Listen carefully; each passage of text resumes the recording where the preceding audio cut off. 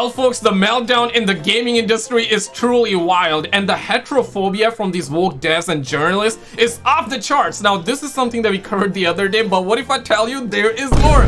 There is more, guys. This just does not end. And I also do want to show you this interview that has been done with Stellar Blade director, and you're gonna see a stark difference between him and what the woke journals and woke devs in the West here are literally doing right now. Like the video if you just want good games without the woke BS. Dislike the video if you think there are billions and billions of genders. But guys, let's actually get right into it. So just the other day we heard that Microsoft cautioned devs to avoid curvy female characters, and this is something, yeah, that's going around, right? And obviously we got receipts out here as well. This is Stellar Blade, so they're apparently using like a real female actress, right, to make their Stellar Blade character, and they're saying this is like, you know, whoa, this is way too out there. We don't want to have it, right? We can have we can have exaggerated BBC bundles, but we cannot have good and decent, attractive looking female characters. But what if I tell you, apparently now we have the Quadring. The Quadring responds or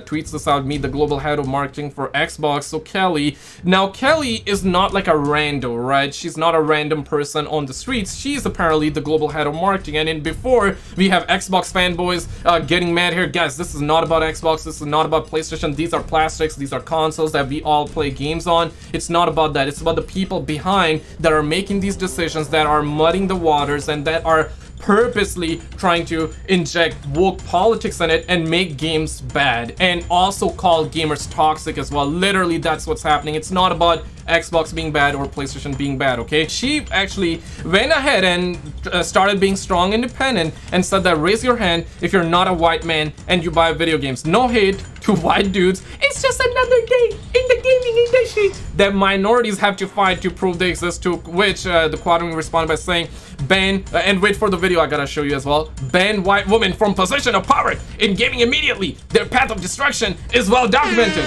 I would say like the liberal white women should not be in charge of making games, okay? Unless they are passionate and they know what gamers want, they should not be working on games. They should not be the global head of marketing for Xbox. I mean, no wonder why games are going downhill. And she then deleted, backtracked, and then closed comments and respond by saying, I deleted my last tweet because it was poorly worded, lacked context, and didn't accurately reflect how I feel. You literally said, you know, raise your hands if you're not a white man and you buy video games. No hate towards white dudes. It's just another day in the gaming industry. Like, come on, like you guys clearly hate white people, right? And it's coming from a white woman. I'm pretty sure she identifies as an attack chopper, right, or something like that.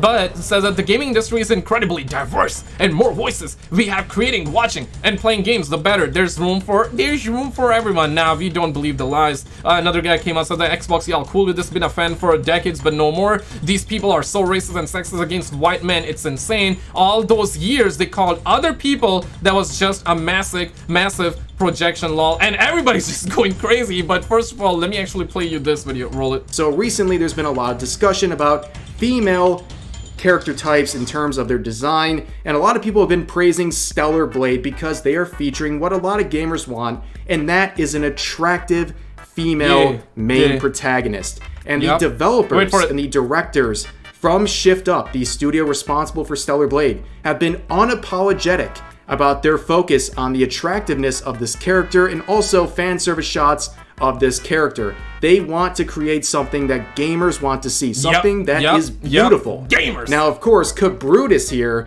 gives us a very helpful walk into today's main topic. Which way, Western man? Do you want to go with the attractive design of characters like Eve from Stellar Blade? Nah, bro, like, you know what? We want the friendly. Like, listen, man, Yosuk is gonna have like BBC bundles, which is fine. Okay, have BBC bundles, but also have like some attractive characters. Microsoft, it's not gonna hurt you. It's not gonna hurt anybody. Depression is gonna go down, okay? Sek is gonna enjoy the game and all that, bro. Like, what the hell is happening in gaming, bro? You want this disturbing new standard that apparently is going to be more of the mainstream moving forward. Now, what is this standard? Well, let's check it out. It is covered in this tweet stating, Microsoft urges developers not to create female characters with exaggerated body proportions. On their official site to support game devs, site is titled as Product Inclusion Action Help Customers Feel Seen. Good. Holy moly, that sounds like something that would be a conference at the latest game developers convention that was hosted in They were like literally screaming at the sky at the GDC, bro. Like it was California last week. This is the epitome of woke. This is game developers and their bosses basically telling you that these character designs like Eve and the real life woman she's based on are something that is exaggerated and unrealistic and something that should... Well, I gotta say, meet the friendly UAV online. You know, this is a friendly UAV online. I mean, if you do not spot it, bro, I don't even want to point at it. Listen, I'm a brown man. Ethnically, I'm brown. I have a BBC myself, okay? But and listen, I'm not against it. But it's like, dog, you can have, you know, characters like that, but why can't you have female, good-looking or decent, good-looking female characters rather than that, you know, fable character that's apparently a biological man with like woman clothes on, right? Okay, you can have that too, but like damn, like can a brother also get like female representation? I mean, I would say this is a little bit sexist. This is misogyny. This is misogyny, right? Like, can a brother perhaps see like an actual female character for once in like a new game right now? Not be shared with gamers. This is from Western devs, because we're gonna be having like a good-looking, decent-looking female character from Stellar Blade in a new game, but I'm talking about like from Western devs. It's absolutely outrageous and something that is made to solely impress woke developers and their bosses, not gamers who actually appreciate designs like Eve.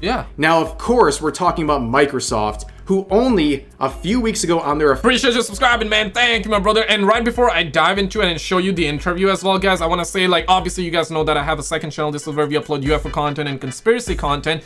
But now we have another channel. This is SKizzle too. I would love to have you. It would be a pleasure to have you. Definitely subscribe. We're starting another channel as well. It would be a pleasure to have you there too. Roll it. Get back official to content. Xbox account was hounding after sexualized male character designs. However, we've seen this policy in action from Microsoft over the years, at least in regards to female video game character designs. We've seen how like back in the days it was curvy, but now like look at the 2021 version, like all box, like it's all boxy, bro. They're standing there like a man as well. Hana has been changed over the ages from a more curvy design to what we see here from the latest release in 2021. Now, moving forward, Niche Gamer would make an article capturing this entire situation, stating Microsoft cautions developers to avoid curvy female video game characters. Story below. Now, if we check out the article, it says this. The site titled as Product Inclusion Action Help Customers Feel Seen includes a bullet list of considerations they urge developers to make when working on their product. One Twitter user pointed out the language expressly condemning certain female characters as reinforcing negative gender stereotypes. Now let's see that tweet in question. It says this. Dog, like maybe, you know what, like having a decent, attractive looking female character in the game would inspire the youth and inspire the gamers to, like, you know, try to level up their character in real life as well and be better as well. Because whenever I see a strong athletic man, I'm like, bro, like I need to work out more. I need to get me some push-ups done, right? Maybe if they have like a strong female character, a good strong female, not just like strong, independent, not that. I want to see an actual true unwokified version of strong independent. I would love to see a strong and independent female character, but a female character, not a wet version of they them or something like that, or the wokified version of that. Nah, bro, apparently, like, if you have a good character, it's gonna inspire the youth. This is from Microsoft's new Gaming for Everyone production inclusion framework. This is the song that doesn't end. It's been like 10 years and they're still complaining about video game boobs. You can see this actual quote saying, "Are you reinforcing any negative gender stereotypes?" Here's the bullet points. "Are you unnecessarily introducing gender and gender barriers into your code or design? Are you creating playable female characters that are equal in skill and ability to their male peers? And highlighted, are your female characters equipped with clothing and armor that fits their tasks? Do they have exaggerated body proportions? And going forward, when the story allows, do you show male characters who display a full range of emotions, including joy, sadness, and vulnerability? Now, of course, we see the most important section about this exaggerated body proportions. Now, here is a slow-mo provided of Eve from Stellar Blade. Now, would they consider this to be exact? Okay, like, yeah, I get it. Like, the suit is like a little bit, yeah, it is. But other than that, that's not even exaggerated. That's how like a normal, and apparently like that's a normal female. And that's like they took it from an actual actress, an actual model, right? But yeah, the clothing is, yeah, I get it. But without the clothing, it's not even exaggerated. That's normal. Exaggerated body proportions, likely based on the design of this character and the kind of woke terminology that they're using at Microsoft. It probably does fall under these exaggerated body proportions. However, as most of you are probably already aware since we've covered it on this channel, the design of Eve is based on a real-life Korean model. They made a 3D scan of this model. So quite literally, it is a realistic body type.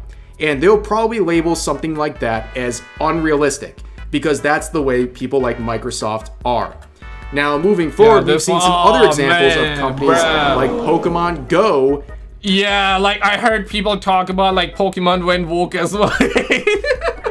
Oh man, like what the hell is happening in gaming? Yeah, listen, man, y'all can have representation. Y'all can have diversity. It's beautiful, right? That's strong, independent. Yeah, diversity is beautiful. Yeah, have that. But like forced diversity is like another thing completely, though. You feel what I'm saying? Like, okay, you can have representation, but like, damn, homie, like, don't change like past characters, right? And don't make like every character, like every female character, like she's standing there like a man, full boxy. Look at that, like box, like they have like they gave him like the love handle right there too. Like had her eat like 20 pounds of McDonald's every single day, and now she be looking like a he right now. And a sister apparently became a brother.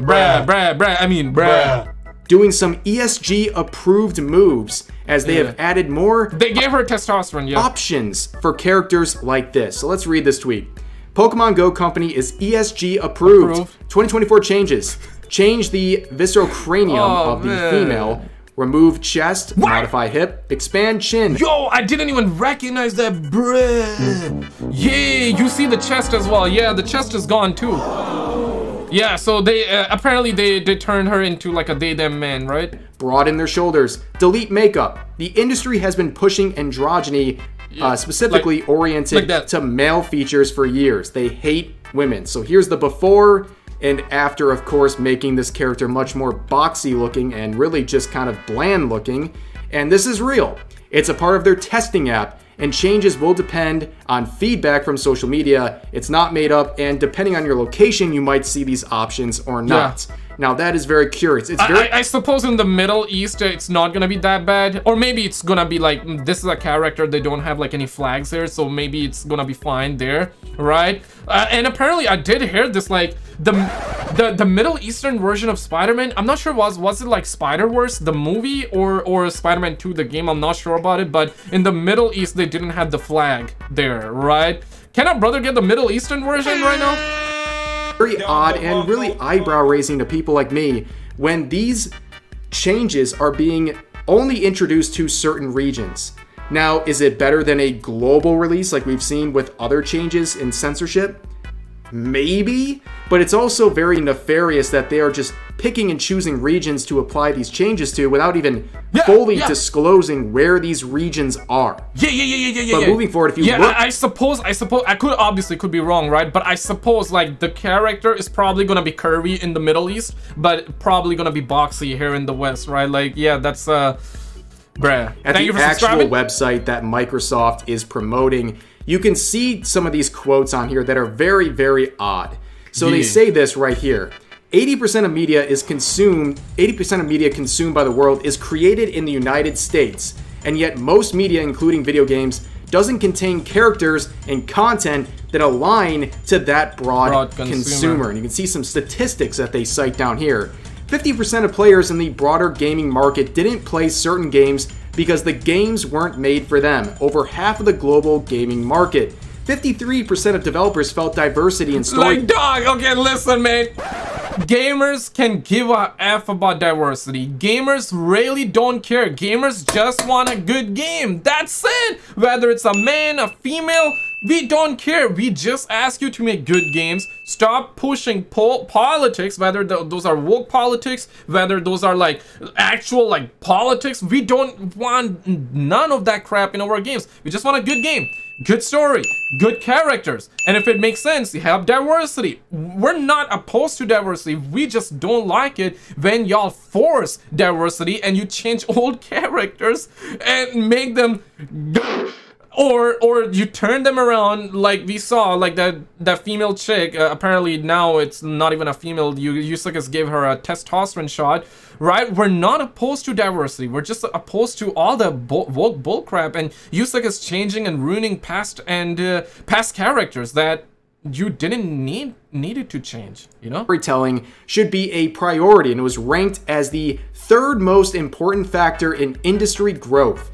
41% of retail consumers have shifted 10% or more of their business away from brands that do not reflect their own value in diversity. What? 41% of retail consumers have shifted 10% or more of their business away from brands that do not reflect their value in diversity and inclusion. Bumbo. And inclusion.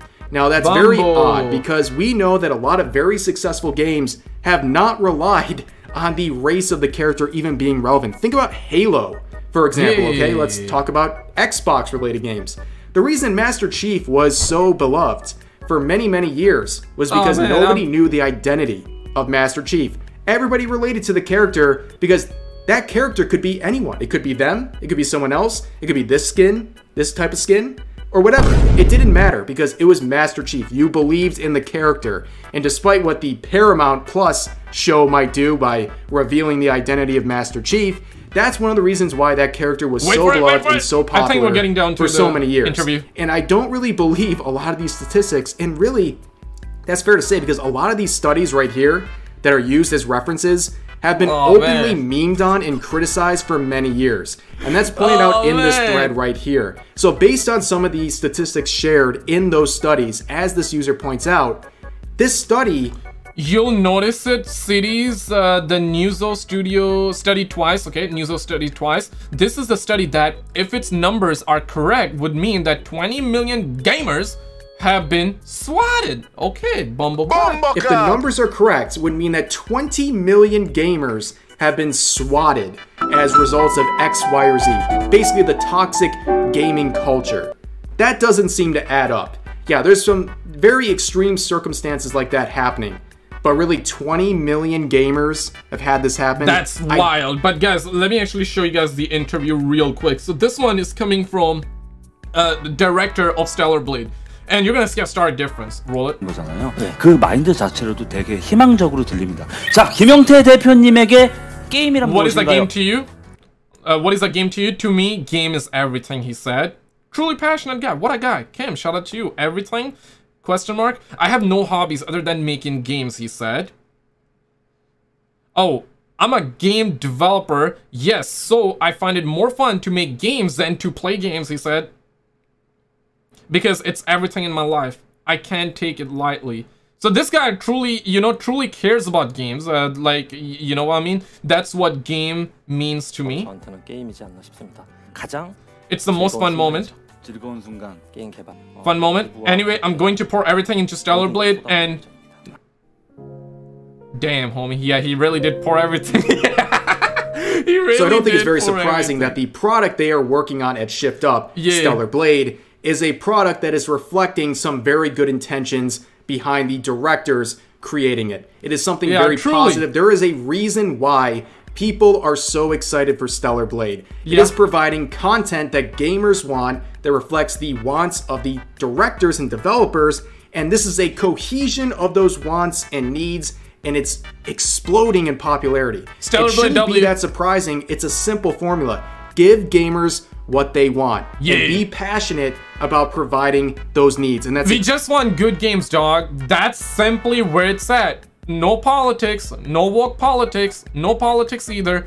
Good games, good characters, good story, good gameplay, and good progression. That's all what we want. And guys, recently we apparently had this happen as well, where Dr. Disrespect went apparently wild. He just broke his character and he actually went crazy. Click on this video on the screen. On the left though, this video is on my second channel, the new one. Check it out and I'll see you right there.